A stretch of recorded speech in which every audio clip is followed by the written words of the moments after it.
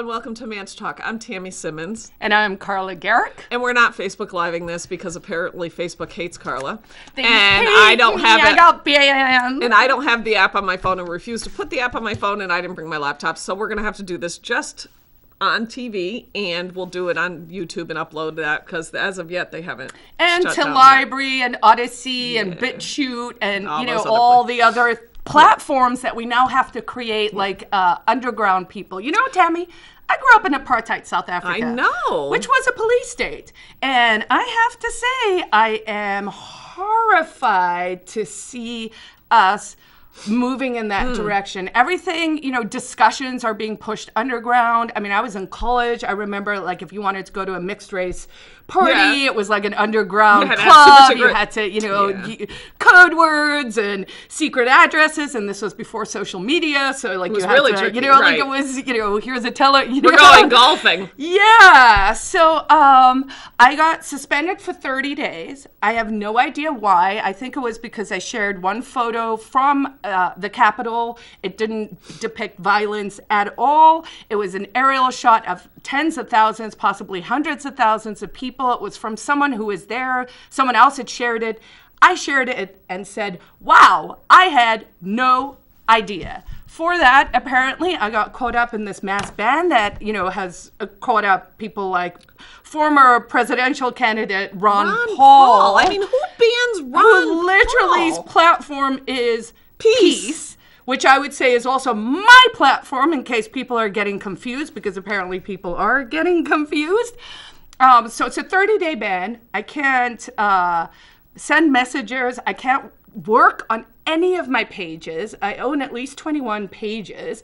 I don't have extra admins for all of them. So, I mean, in some ways, it's been a good learning lesson. I'm now on MeWe. Yeah, I signed Minds. up. I was on Parler for 2 days before. They banned Parler. Well, that's something that people have to really think about whether they're okay with. And if you are okay with it, why is that? So Parler, for those who don't know, because, why would know? Parler's was a counter to Twitter, because people felt that Twitter was restricting who could say what. Look, let's just clarify. It's not that people feel. No, I'm just saying. They happening. were, but let's just say, even if they just felt it. So Parler, because it's okay to have competition. So there was this Parler app. Well, it's not okay when you are, monopolistic. Right. So Parler was hosting their, this all takes stuff behind the scenes that we all don't see on our phone. Was using AWS, which is Amazon Web Services. That's where they were hosting. Cloud host. That's where it ran. Well, Amazon decided, well, no, we don't want Parler on using our servers. So Parler then was going to go to other vendors that they use, except for they've been apparently blackballed, and all of their vendors have refused to let them exist. So, this is actually, what we're seeing is what happens when government's too big and corporations are too big, and governments and corporations start to collude, right? Because in a truly free market, meaning that no one gets to say what, it's like, well, you're entitled to your opinion. Exactly. It's also, of course, within that combination, the whole free speech issue, right? I had a phone call yesterday. I got a phone call from an AP reporter who was calling. I had never worked with him before. He left me a voicemail. It was extremely garbled. I called him back. I was like, hi, I saw you called. Who are you? He's like, hi, I'm a reporter from the AP. I know you've been going to some of these rallies, reopen, that kind of stuff. So can you tell me where the armed protests are planned for the 50 states? What is wrong with and the I was world? like, first of all, I don't know who you are, so I don't know why you're calling me and asking me these questions. What? Second of all, I don't know, because I got banned off Facebook. So, and I should say I'm suspended for 30 days. But, I'm definitely going to be moving my stuff elsewhere. And then, we got talking a little bit, and he had a bit of a tone, and I think I started to take a bit of a tone too. And I was like, well, who are you? And he's like, well, now no one wants to tell me anything. And I'm like, big surprise. Well, we're getting maligned misrepresented in the media, fake news, so at some stage it's like, what is it worth working with you guys? You're a bunch of liars, pants on fires. So what I found peculiar, I said, well, let's do something else first. Yeah, we never get into that. So I have decided an incredibly rational person, and people think I'm a hothead, people think I'm opinionated, which I am. I do have, I get frustrated easily, and I do have strong opinions. However, most of the time, whether it's on the right end of the spectrum or the left end of the spectrum, when somebody posts something that just seems a little hard, like remotely, like, well, that's odd, I always click on it, read through, see what it is, usually find myself saying, yeah, you're just nuts, like on both ends.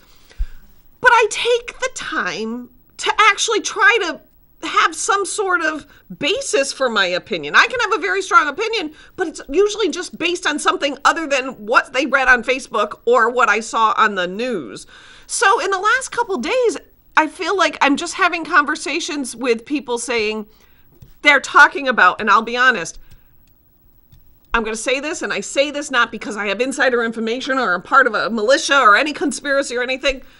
Trust me, if that was an armed insurgency, or if those were domestic terrorists in an act of sedition, that is not what it will look like. No. Running in with Trump flags, think about it. If you were going to take over Congress, do you think your weapon of choice would be a political flag or a pair of horns on a furry horse? Exactly. Or a dude in a furry costume with a buffalo. Realistically, what do I think happened? Although, I will say this. I don't know with that dude. I can't figure out if he's he's just an actor. Like a BLM, Antifa kind of dude. He's actor. Definitely been in other places. But I mean, say what you want about the last week. The memes have been off the charts. So that guy, I mean, forever will be the gift that keeps on giving. But one of my favorites was, you know who Vermin Supreme is, right? Do. So Vermin Supreme is the guy with the boot on his head. He's been doing performance art, trying to sort of shine a light on the ridiculousn's of the system for over 20 years. I mean, he's gotten to the stage where people are taking him seriously. Right. And he kind of legitimately, put his hat in the ring for the Libertarian Party this last session. And so one of the memes I saw was like, well, at least now there's a guy who makes Vermin Supreme seem normal. See, things. There's always things. The pluses. But so words matter. So I do think it's important to unpack a couple of things here. First of all, the term sedition and insurrection mean things. Yeah. So for the media to suddenly start throwing that around very consistently, you're seeing it instantly in every single article, is them manipulating you. So that is really just something for everyone to... Well, so this morning I said to Dan, because Dan's smart, and I always say, so what do you... So Dan has two brothers. They are on complete opposite ends of the political spectrum. They can't be any farther apart. And his whole family is all in disarray, and we're discussing that. And I said, I'm struggling because I'm attempting to have discussions with otherwise very intelligent people who are reading words and seeing bizarre, taking the house as read and saying, you're calling for the fire department to burn your house down. And you're like, what? Yeah. And things that I can't wrap my head around how you could possibly discern as an intelligent person. And Dan looked at me and he goes, moral panic. And I haven't used that term recently. And I was like, oh, moral panic. I've forgotten about moral panic. So I did Google because I'm like, okay, what exactly is moral panic? Moral panic is a feeling of fear spread among people that some evil threatens the well-being of society. It is the process of arousing social concern over an issue, usually the work of moral entrepreneurs in the mass media. Yes, because that is exactly what is happening. That is exactly, and this is not a new term. For those of you who say, well, that's just something. No. Moral panic, this is a discussion from the 60s, because they were trying to understand why there was a counterculture against young people. Like, what is going on? Why is everybody, it's probably the same with the Reefer Madness time. Like, why is this here? Because moral panic. Right. And so the word that jumped out for me there was actually spread. And that's the thing that I want folks back home to really stop and think about. Who are you consuming your news from? And what are you doing with what they're sort of bombarding you with? I mean, for me, I find it, laughable that now everyone's focused just, like there's no more COVID. Like, there's no more COVID, and that's sort of moved on. But these words, because amongst other things, having been actually accused of being a domestic terrorist now, 2013 that happened. Here we are back in 20. That really, I was really disappointed. And and now I see that term being bandied about by people like Chris Sununu. Right, I was very disappointed. And I'm like, what? This is not right. And let's stop with the big lies. What a big lie is when the media and what was that? The moral entrepreneurs. And the media. So those are the people who are trying to influence you, right? When they start throwing these terms around and pointing at other people to get the attention of themselves, perhaps, then you have to really stop and listen. So I was at the rally at Chris Sununu's inauguration last week. I saw a couple pictures. Seemed like... there were 150, 200 people, 100% peaceful. People spoke, people sang. There was a fairly significant state trooper police presence. I gave a little speech all about peaceful. So, if you're like Gandhi and Nelson Mandela and people are calling you a domestic terrorist, then are you maybe just the freedom fighter that's actually trying to keep the individuals in the world free because everyone else is trying to control you? A lot of the discussion that I notice is people... I think there is a legitimate comparison to be made because people are trying to say that Donald Trump's speech on Wednesday incited violence and called for violence and all this stuff, which it didn't. But okay, that's what I watched it semi-unfold. I came home, I happened to turn the TV on, and I was like, oh, what the hell is happening? Like, what? I knew there were a bunch, people going to D.C. for a protest. Whatever, like we do, it happens all the time. And they showed the footage of the 300,000 people walking down the boulevard singing "God Bless America," right? Because the media showed you that. Did the media show you where the police opened the doors to the Capitol where the people came in? No. The things that you start watching, and I literally, if I had thought that this was an overtaking of the government, trust me, I would have been watching. We would have been like, Dan would have brought his laptop down. We would have been watching TV. I was just like, oh, some yahoos got out of control at the right. That's literally where it was, right? And off I went to do my thing. Something. And then it started bubbling, and I was like, what the heck happened? So when you read about it, because they talk about sedition and the damage, and they terrorize the building, and yes. I'm not discounting the fact that a police officer was killed because I'm sorry, those people should be held accountable. You can't kill other people anytime. And also the police officer who killed somebody else, and if that was should also be held liable. Same standard for both sides. So I looked and I was trying this morning Googling because I'm like, so what damage? Because I saw a picture of some guy holding the podium that Pelosi speaks at and all this stuff. So I Googled to try to see, because if there was all this crazy damage and this, takeover of government and this armed, sedition or whatever it was where people weren't armed, the pictures are all like, there's an office and there's paper strewn about. And then there was a sign outside of Pelosi's office that's been damaged. And there were some broken windows, but it wasn't like somebody set the Capitol building on fire. Now, in contrast to that, let's think back. I know it's a long time in the past. Oh, the peaceful let's go back to the peaceful protests over the summer. Kenosha, Wisconsin had $50 million in damage. 100 businesses were damaged. 40 of them never came back. Portland, Oregon had $23 million in damages. 303 police vehicles had been vandalized. Minneapolis had 220 buildings damaged, $55 million in damage. Like, major damages. Buildings were set on fire.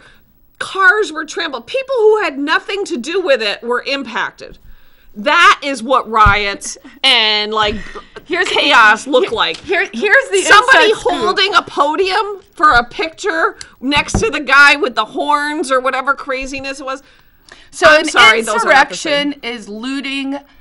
Is rioting minus the looting? Is this how it works? Insurrection. Well, no, because I was like, is that what that means? That doesn't make it. No, Right. that's not what it means. I'm making a joke. Oh, yeah. But what I'm saying is, you know, Dan's brother said the guy who was holding the podium was the same as looting.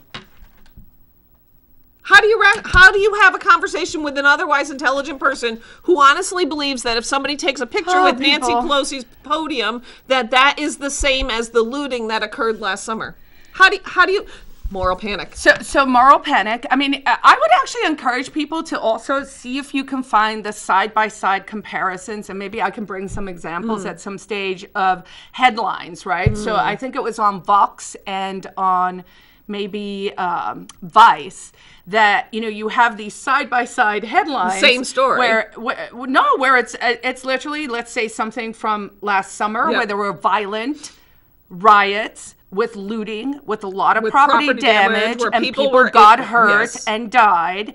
And then you have what happened at the Capitol, and the headlines, just from the headlines, you can see that you are being lied to. Right, because because the you are one being is told- framed this way and the other one's framed that way. And if we can only teach people back home to think about things in one way, it's like if you are coming to an issue with an open mind, a rational mind with some logic, then you should understand that both those things should be treated the same way. Yep. It's the same thing. If you burn down this building or this building, don't do it. You're not supposed to be burning down the building. In the same theme, but in a different subject matter, because we'll have, we're 20 minutes in already. What's up with that? Are we? So last Wednesday, same day, the New Hampshire House had their constitutionally required opening day, right, in a parking lot, which, whatever. We're not even going to get into the why we're in a parking lot. So each rep,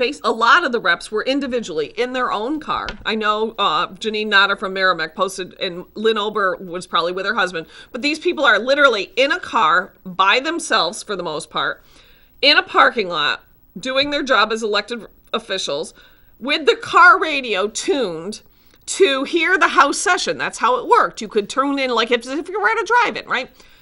So they're in their car. Most of these people have no idea that anything is even happening in DC, right? Because they're paying attention and doing their job. At some point, somebody made a motion to suspend the rules to allow a resolution or something. Keep in mind, most of the people there don't have any idea what's going on in DC.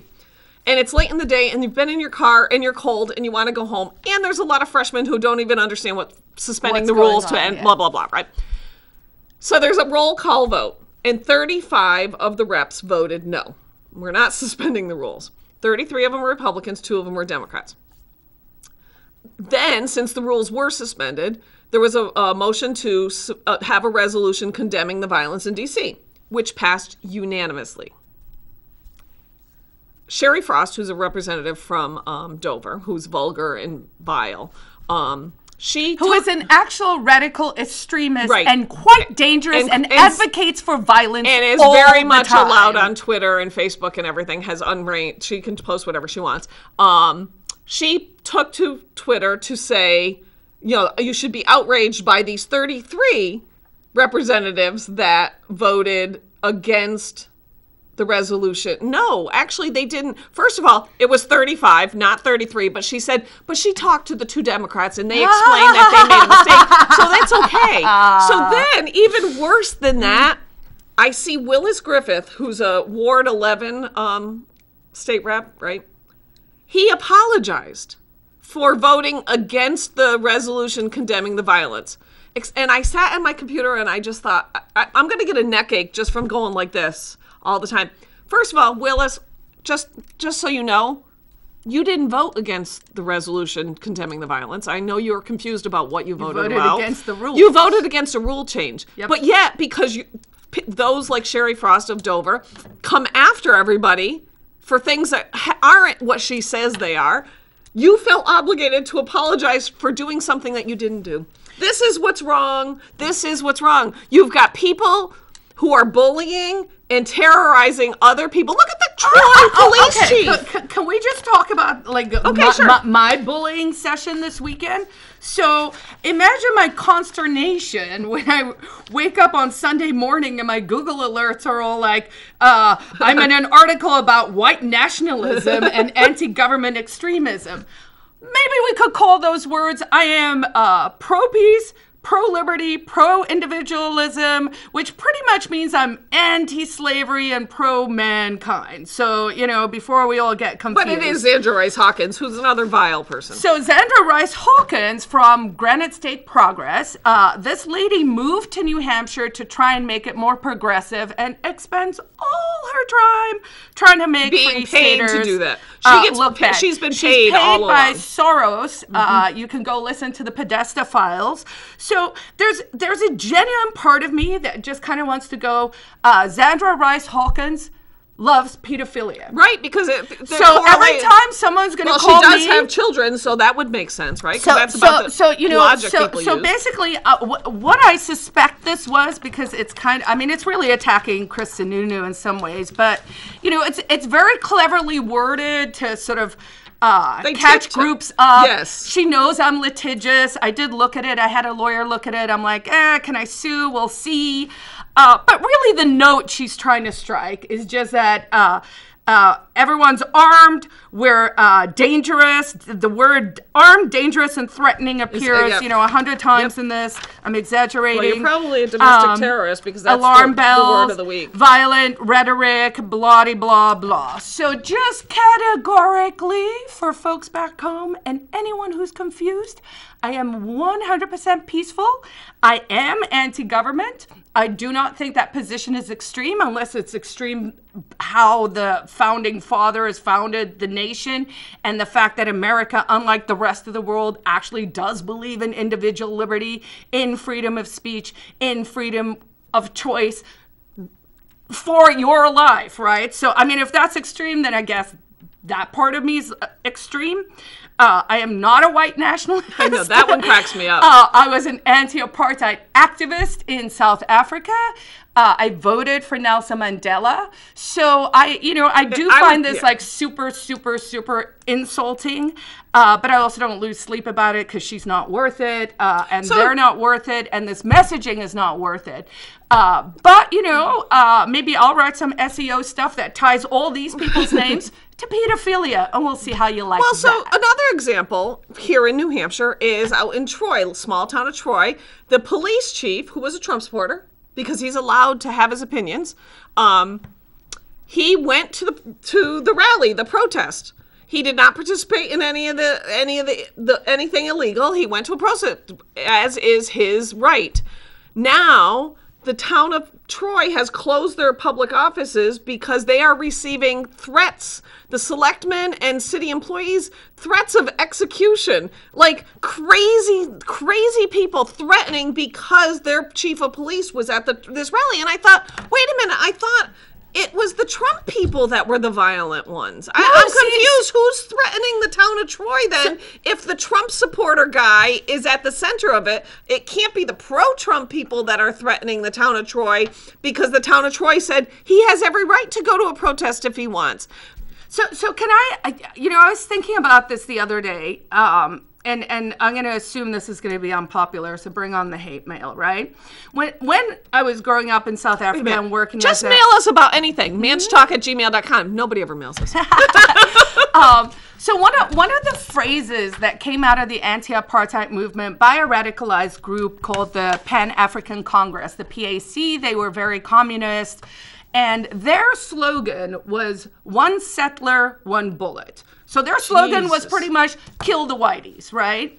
So that's the milieu I grew up in, and that's not really a good feeling because you don't just want to be judged, especially if you're working with a group of people to try and solve a problem like apartheid was, right?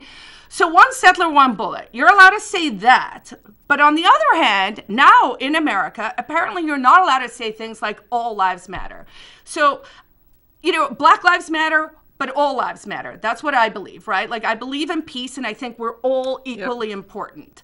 And I was like, wow, if we live in a world where you can say one settler won the bullet, and that's allowed, but you're not allowed to say all lives matter, that's not allowed, then I think we really do need to stop and put our little thinking caps on and be like, what is going on? Moral panic. Being manipulated, and there's moral panic. Yep. So everyone, take a friggin' breather. Did you just swear? Frigging. I'm like, holy cow. You're allowed that's to say a first? No, I was like, wow, that's a first. I'm the one with the bad mouth. I'm not allowed to swear. So can I tell you about my parking ticket too? So I have a question, and we could do this on air. So I got a parking ticket at 2133, so that's 9:30 last Tuesday, for parking too close to a corner. Okay. First of all, I didn't know parking enforcement takes place at 9:33 at night. Yep. So I get it. And I'm like, okay, fine. So yesterday I go online and I'm like, let me just pay the ticket because I'm annoyed and because before it doubles, and then, next thing you know, they're going to round me up, right? Which they're going to do probably anyway, but mark my words. So I go online and it says on the ticket, it may take up to 24 hours for the information to be there. So it's a week later, and I can't pay my ticket. So now my question to Mayor Craig is, do I have to pay this ticket? Because first of all, I'm non-essential, so I don't feel like I really should have to pay it. And second of all, if I spent the time to go online to do the right thing and it's not there, then I think you should void the ticket. Thank you. There you go. I don't disagree. Two things. Next week, the week of the 17th, I guess, whatever next week is. Christmas trees. Put your dead Christmas trees to the curb next week, and only next week if you want the city to pick them up. And I just wanted to remind people that McIntyre Ski Area is open. They have tubing, they have skiing and whatnot. You can get more information about them at McIntyre Ski Area. That's MCINTYRE skiarea.com. But that's a great little thing we have in right here in Manchester that I don't think everybody realizes. And of course, buy my book, The Ecstatic Pessimist, where you can learn that I am just an awesome person who doesn't need to be called names. That's all we got. Hopefully we have a more peaceful week and a little less crazy. We'll see how that works out. And meanwhile, we'll be back next week with more fun topics. More fun. And now that they banned me off Facebook, find me on Twitter because I'm just going to go all out there till I get banned there as well. We'll see you next week. Bye, guys. Bye. Peace out.